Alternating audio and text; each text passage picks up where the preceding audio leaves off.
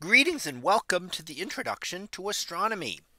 In this week's misconception in astronomy, we are going to talk about the moon phases and understand what causes them and find out that they are not caused by Earth's shadow, which is a common misconception. So what causes the phases of our moon? Well, here we watch the moon go through its cycle of phases. And you can see that it will start out as a thin crescent, quickly become full, and then go back again to a thin crescent very quickly in the image. But we'll note that actually takes a full month. Now, what we know that does not cause the moon's phases is the Earth's shadow. What we find is that we will always have one half of the solid surface of the moon that is illuminated by the sun. And we also find that half of the moon faces Earth. So let's take a look at this. So the half facing the sun would be the half here on the right hand side, and that would not matter which phase we're looking at here. We're looking at two examples. This half of the moon will always be illuminated. Now we also know that half faces the Earth. So the half facing the Earth would be this portion. So the part down below here.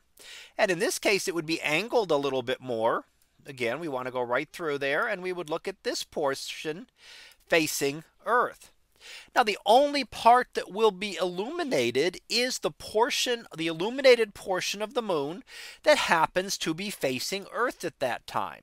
So in this case, in this first case, we would see this portion of the moon meets both criteria.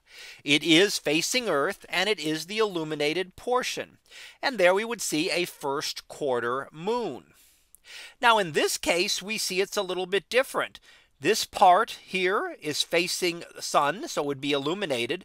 This portion above the green line would then be the part that is facing Earth. And only this little portion here would be illuminated. So we would see a very thin crescent phase. So it is the combination of these two things that gives the moon its phases. Now, to be clear, phases are not specific to the moon. Any object would go through phases. So if we were on the moon, and here is an image taken by one of the Apollo missions watching the Earth rise over the lunar limb from orbit around the moon. And we note that our Earth is not in a fully illuminated phase. It is actually in what we would call a gibbous phase. We also have noted that the planet Venus will go through phases, as would the planet Mercury. Any planet closer to the sun than where you are would go through phases. So in these cases, we would see phases elsewhere. Any object, any moon around another planet would also go through the same set of phases that our moon does. Now, it is true that the Earth's shadow does occasionally fall on the moon. This is what we call a lunar eclipse. And here we see the uneclipsed moon off to one side here. So there is the uneclipsed moon. And we see the moon much closer into Earth's shadow.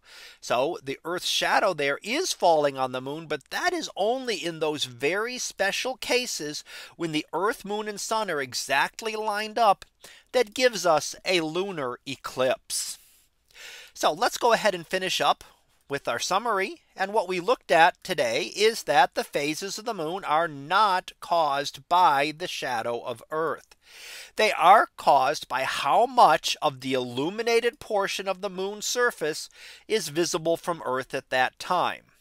Yes, it is true that the moon does occasionally pass through Earth's shadow, but this is only during a lunar eclipse, which does not happen every time and is only for a short period of time over the course of maybe a couple of hours on just full moon, and just those full moons when everything is lined up perfectly to give us an eclipse. So that concludes this lecture on the phases of the moon and that they're not caused by Earth's shadow. We'll be back again next week for another misconception in astronomy.